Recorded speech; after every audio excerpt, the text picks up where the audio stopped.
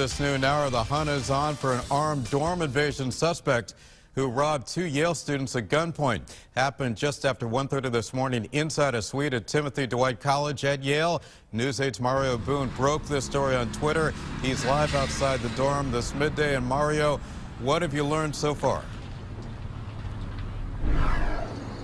Yeah, Keith, we've been on campus the past hour or so talking to Yale students, and obviously there are some very rattled nerves here where that armed dorm invasion took place.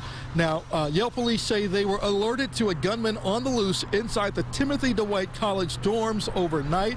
It happened sometime after 1:30 a.m.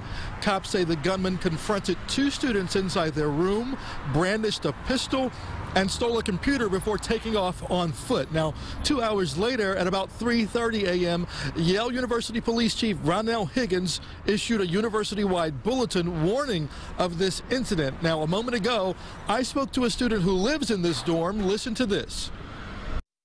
We have trust in the security here. Security is pretty high for the most part, so we have trust in them upping the security and fixing this. But yeah, people are obviously just rattled because the time of the night, number one. I mean, people are kind of off guard at that time of night.